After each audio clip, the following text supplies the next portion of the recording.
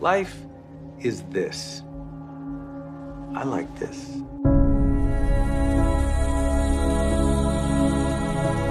I am somebody. I am somebody. I can change the world. I can change the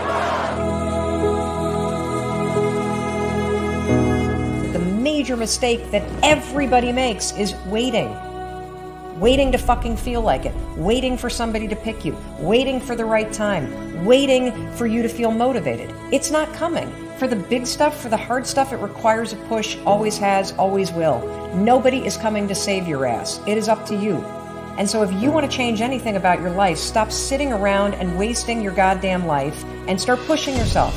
Whether it's a fast, or it is starting a business, or it is changing how you talk to your spouse, or it's changing the kind of parent that you are, you got one life. As soon as you open up your eyes, understand that you enter into consciousness. It is at that moment that your creativity is at its most powerful. At that moment, you have an opportunity to steer your thoughts and your emotions in the direction that you want them to go. In other words, you can choose to seize the day, or you could let the day seize you. It's time to stay focused. It's time to decide, fuck clubs, fuck partying, fuck trying to fit in and socialize, rub elbows with everybody so people can stop calling you weird. Why are you so antisocial? Because I'm trying to get it. Why are you staying on the basketball court so much? Because I'm trying to get it. Why are you out there practicing in the hot sun when ain't nobody else out there? Because I'm trying to get it. Why are you not clubbing like every time I text you and invite you to go do something fun and cool, you always studying? Because I'm trying to get it. Let me tell you something, homie. These women ain't going nowhere. These clubs, these parties, all this shit ain't going nowhere. The more weird you are is a reflection of how committed you are to focusing on your shit, molding and shaping and developing your ideas and your craft so that when it's time for you to make your rounds, you're gonna fly. I think we can all agree that today, too many people wake up in the morning, and as soon as they open up their eyes, the first thing they focus on is the grueling day that they had the day before. All the things that didn't turn out the way they wanted it to go. Then they start thinking about the grueling day that lies ahead of them, the traffic jam that they have to be into. And then they can't understand why, when they're going into work, your energy level is down here.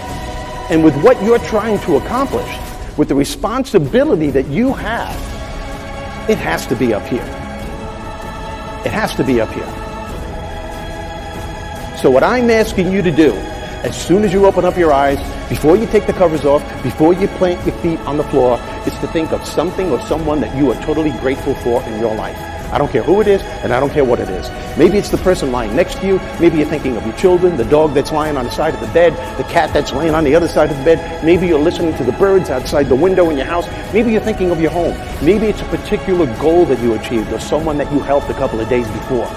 Folks, it doesn't matter what it is or who it is. Just feel it with your heart and soul and keep building from there.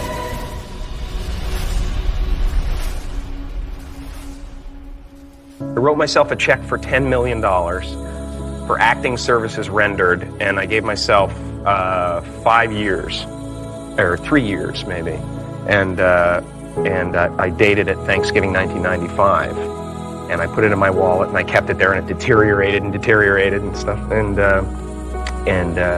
but then just before Thanksgiving 1995, I found out that I was going to make $10 million on, I think it was Dumb and Dumber, maybe. When you truly have a vision for your future that inspires you, you're going to jump up out of bed in the morning and feel great about going at life versus being miserable and going to a job you hate or living a life that doesn't empower you and just, every day moving through just almost like an automaton, not really, having the zest and the greatness of life.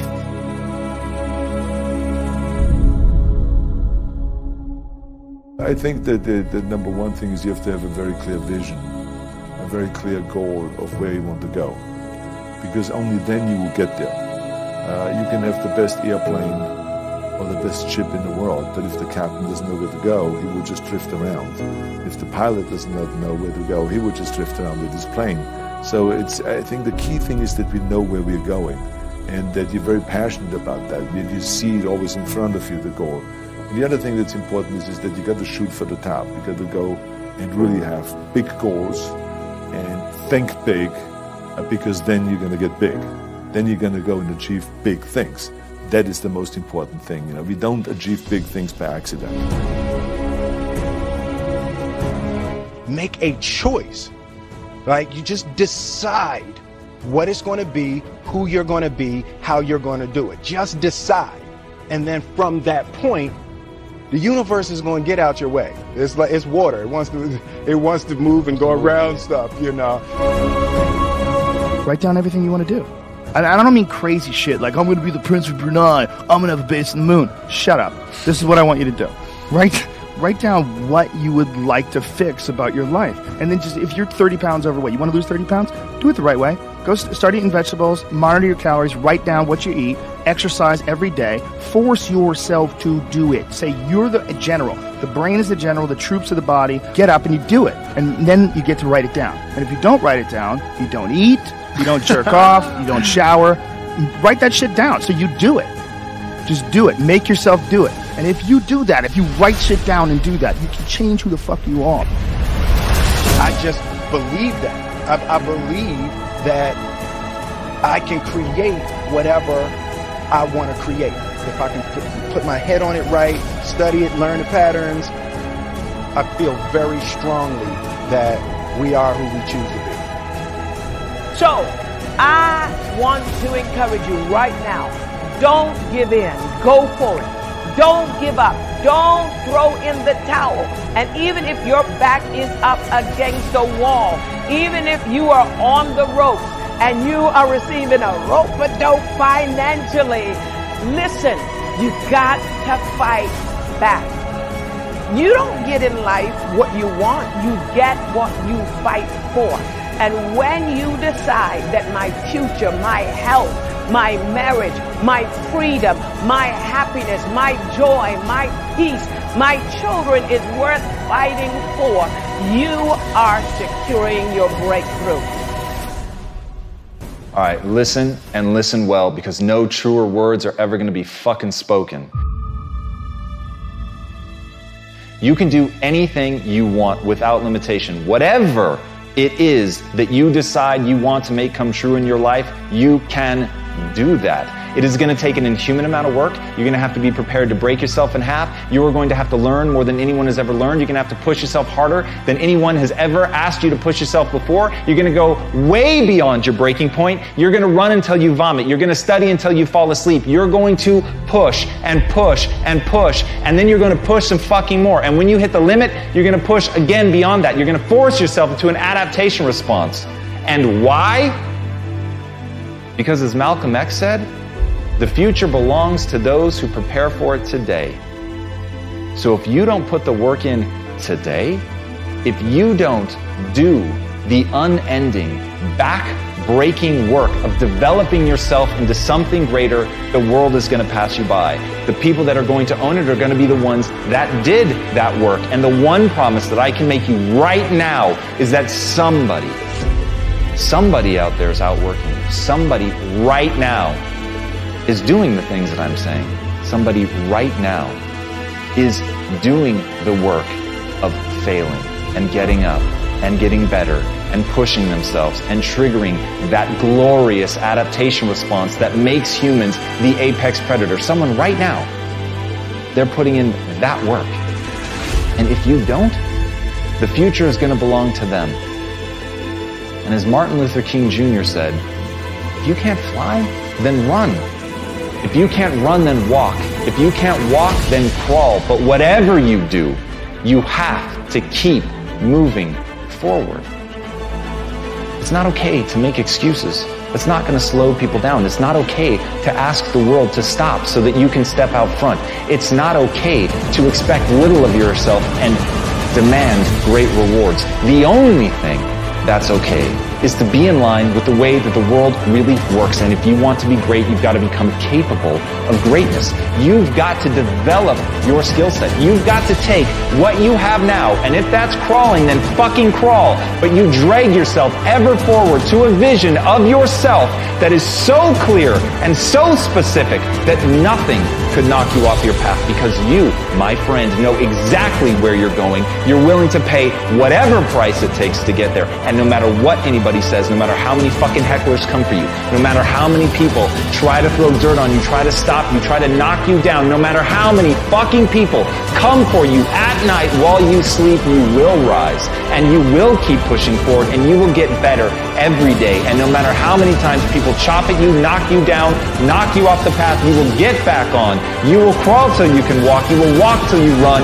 and then you will run until you fly. And that, my friends, is the only path forward. So if you want a fucking future that makes you happy, if you want a world that you're excited about, get your ass out there and earn it.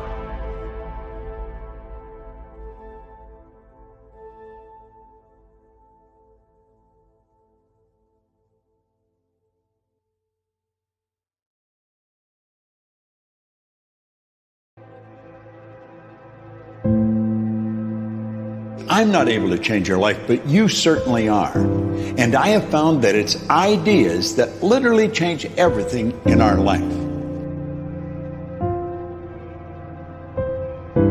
In life, you should only ever be doing one of two things. And that is figuring out what you're most passionate about, like finding your dreams in life. And then two, realizing those passions, realizing those dreams.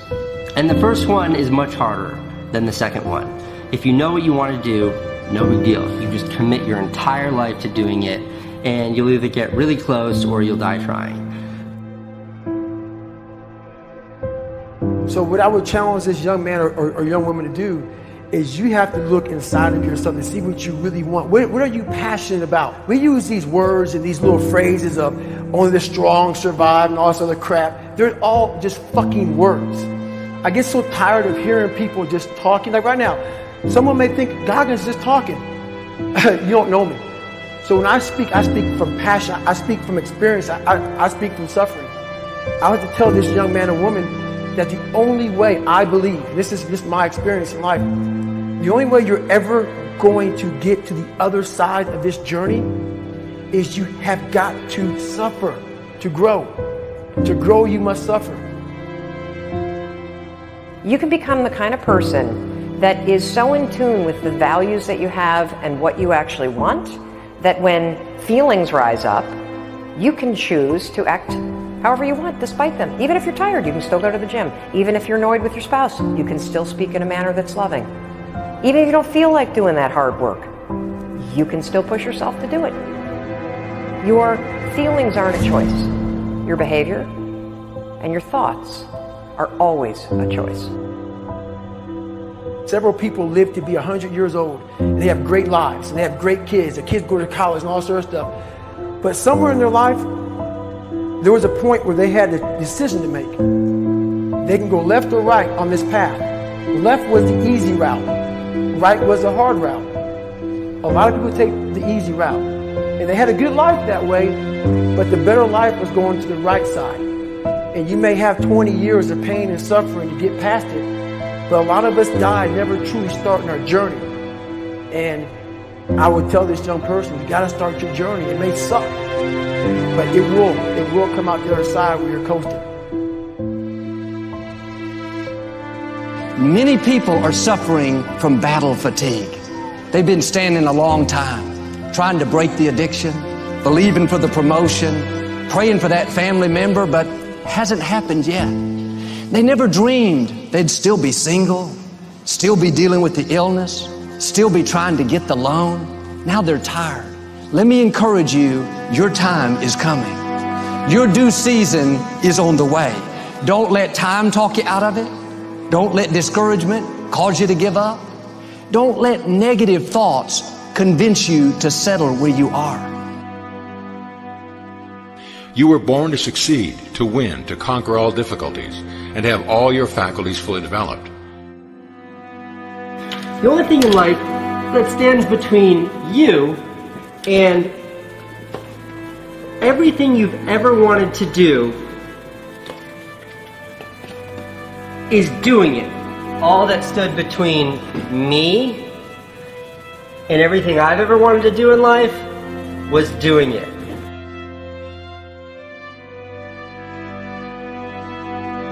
You have to trust your own voice, your own ideas, your honesty, your vulnerability, and through this you will find your way. You do not have to be fearless. Just don't let fear stop you. Live like this as best you can, and I guarantee you will look back on a life well lived. You are capable of greatness in your profession, and more importantly, in your quality of self. Stay hungry. Stay young at heart. Take those risks. You are going to change the world around you in big ways and in small. If we want to go somewhere, you got to do it. One of the great secrets in life to becoming successful, whether it's in a business, whether it's working with someone or for someone or in your own personal life, is be prepared in life for a lot of rejection. Because if you're prepared for a lot of rejection, it comes, you don't get turned off, you don't get disappointed, like, well, I'm not going to do this anymore, no one thinks it's a good idea. We need trust, right? We need trust. When we're surrounded by people who believe what we believe and trust starts to emerge, when we trust them and they trust us, we're more willing to take risks. We're more willing to experiment, which requires failure. We're more willing to explore and go somewhere that no one has ever gone before, with the confidence that if we fail, if we trip over, if we turn our backs, that those within our community, those who we trust and who trust us, will look after us while we're gone, will pick us up when we fall over, will help us when we're hurt. Our very survival depends on it. Courage, someone who has the courage no matter what to believe in something wholeheartedly and follow that with faith and courage to just go. And if I was able to do it, you can too. You know, but you need to start making that choice. You need to make that choice right now for yourself. There are people who have lost their arms, lost their sight. There have been people that have been through the most horrific experiences in life, and they found a way to still be happy because they've made the decision that life is too short to suffer. So many of you are waiting to be picked. By who? Are you making the most of your life? And the answer is yes, if you pay attention to what you do in 5-second windows. And so all you need to know to change anything is A, you're never going to feel like it. You're never going to feel ready to start that business. You're never going to feel ready to have that hard conversation. You're never going to feel like getting out of bed. You're never going to feel like it's a good idea to apply for that promotion. We're designed to stay comfortable and safe. So if you know that you're A, never going to feel like it, and B, that no one's coming, it's up to you. You're not a kid anymore. I have some bad habits. All my habits are not great, so if you've got some bad habits, don't feel bad. So does your next door neighbor. So does your mentor, your coach. So does your mother and father if they're alive. So does everyone. And the trick of life is to replace a bad habit with a good habit. Make up your mind you're going to do it every day, every day, every day. Until you don't have to think about it, and then you'll automatically do it. I guarantee you, this idea will change your life. Think about it all day, because that is definitely an idea that will give you results that will stick. No matter who you are, no matter where you are in life, you can take the lid off of your job. If you're wondering if you still have the lid on in your life, here are some clues that's going to let you know that the lid is still on. If you're not excited about waking up in the morning, if you're sitting around bored out of your mind, if you got time to do everything anybody asks you to do, you probably got the lid on. If when you tell your dreams to all your friends, it makes sense to them, you got your lid on, man. Your dreams should not make sense to everybody. You got to say something that make people go, how you going to do that? That's when you got the lid off. And if I were you, I'd do that. I'd take the lid off. It's not always going to be easy. There are going to be challenges. There's still going to be curveballs thrown at me. But I can't become introverted. I have to continue to get outside myself, because when you're uncomfortable, that's the only way you're going to grow. Right. So the only way I became successful was going towards the truth. As painful and as brutal as it is, it changed me. It allowed me to become, in my own right, who I am today. You face your fears, you become the person you want to be. You run from your fears, you're not living. You're alive, but you're not taking the freedom. You're not running the day. The day's running you. You always be the fucking servant, not the master, guys. We have the ability to go in such a space if you're willing to suffer, and I mean suffer. Your brain and your body, once connected together, can do anything.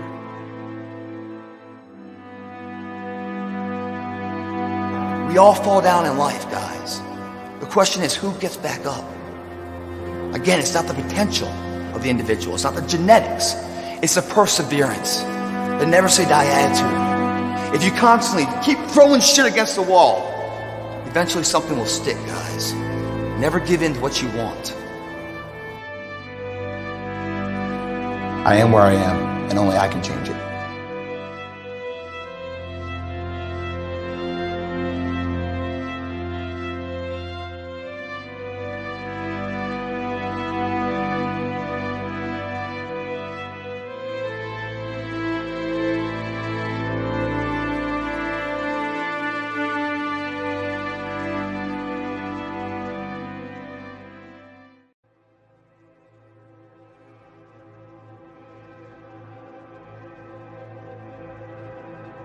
You're still here, and you get another chance this day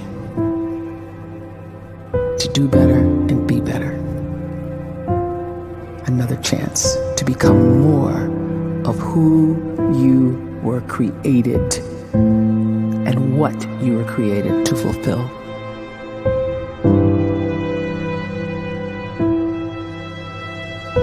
Everyone in the world is capable of living outside the role or beyond the roles that they place themselves in, no matter what it is. You're not just a dad. You're not just a banker. You're not just a brother or a son or a convict. It doesn't matter. Like, everyone is bigger, much bigger, infinitely bigger than the roles they place themselves in, and is capable of reaching potential greater than anything they could imagine.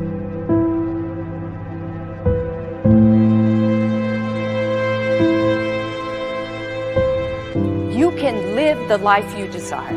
It's right there in front of you. But in order to achieve it, you must first see it, then believe it, and then you must graciously ask and train your brain to help you execute your vision.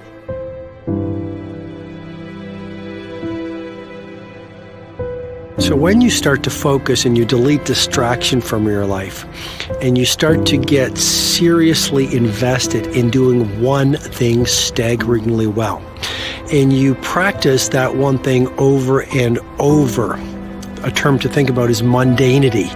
You do one simple, seemingly insignificant thing every day around your main skill, and it's very mundane, but small daily improvements over time lead to world-class results.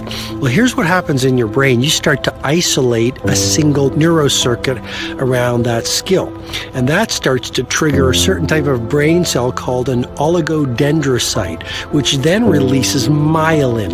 Myelin is a fatty tissue that starts to wrap around that single neurocircuit related to that main skill you've been practicing.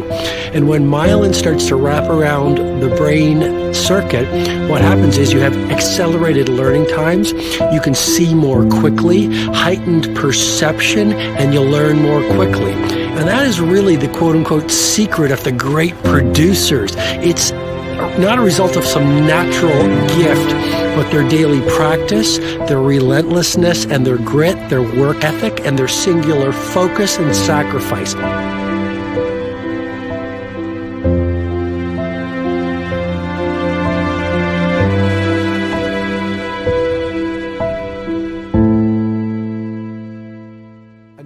life is built not by revolution.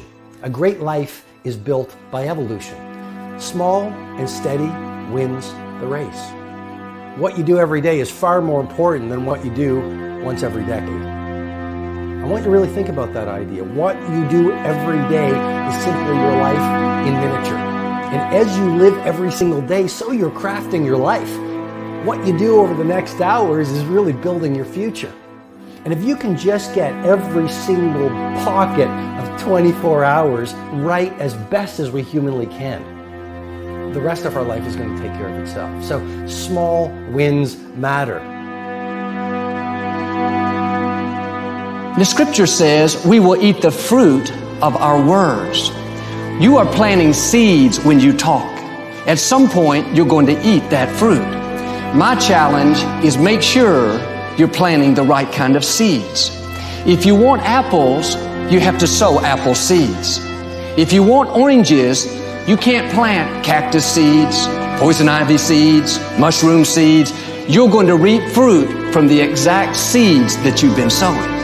In other words, you can't talk negative and expect to live a positive life. You can't talk defeat and expect to have victory. You can't talk lack, not enough, can't afford it, never get ahead, and expect to have abundance. If you have a poor mouth, you're going to have a poor life. If you don't like what you're seeing, start sowing some different seeds.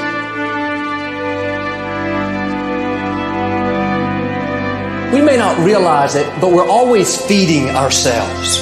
What we watch, listen to, the people we're around, the thoughts we're dwelling on, that's feeding our inner man.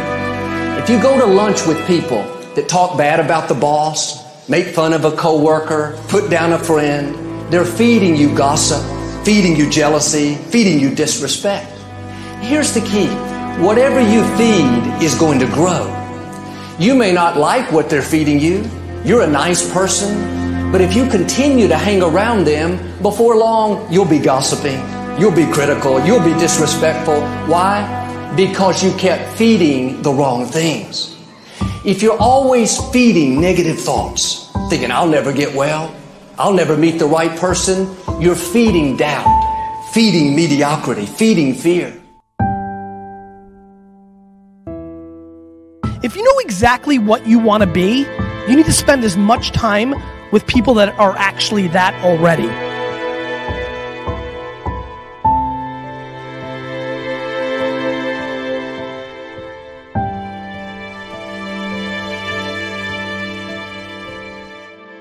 You cannot let a fear of failure, or a fear of comparison, or a fear of judgment stop you from doing what's going to make you great.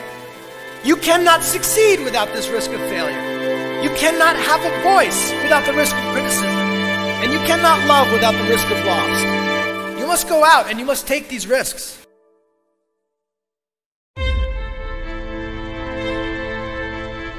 You don't have the time to waste time, because time doesn't wait till you discover your purpose. If you don't know why you was born, time is still moving. And if you discover your purpose at 90 years old, it's too late.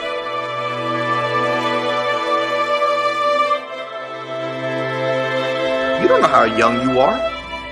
What if you die in 2 years? You're pretty old right now. You got 2 years left. And if you're 50 years old and you're feeling discouraged, well, remember the advice about planting a tree. When's the best time to plant a tree? 20 years ago or today? So if you're 50 and you feel like life left you behind, well, get started right now. Better late than never. Better late than never. Don't think about time and age so much. It gets people distracted. When the whole world's distracted, you be focused.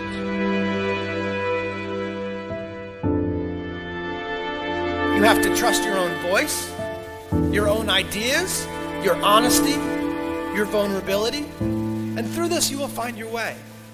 You do not have to be fearless. Just don't let fear stop you. Live like this as best you can, and I guarantee you will look back on a life well lived. You are capable of greatness in your profession, and more importantly, in your quality of self. Stay hungry. Stay young at heart. Take those risks. You are going to change the world around you in big ways and in small.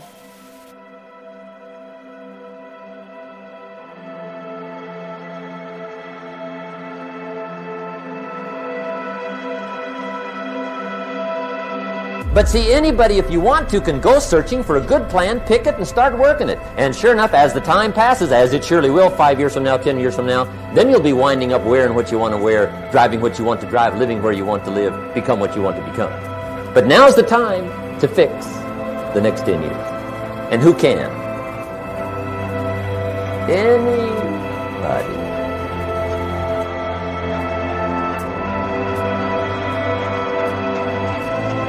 You were created to give life and make a difference with your gift somewhere. That's why you came to this place.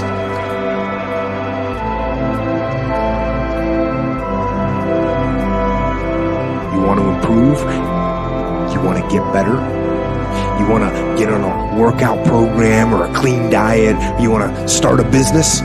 You want to write a book or make a movie or build a house or a computer or put together some mobile application? Where do you start? You start right here. And when do you start? You start right now. You initiate the action aggressively. You go.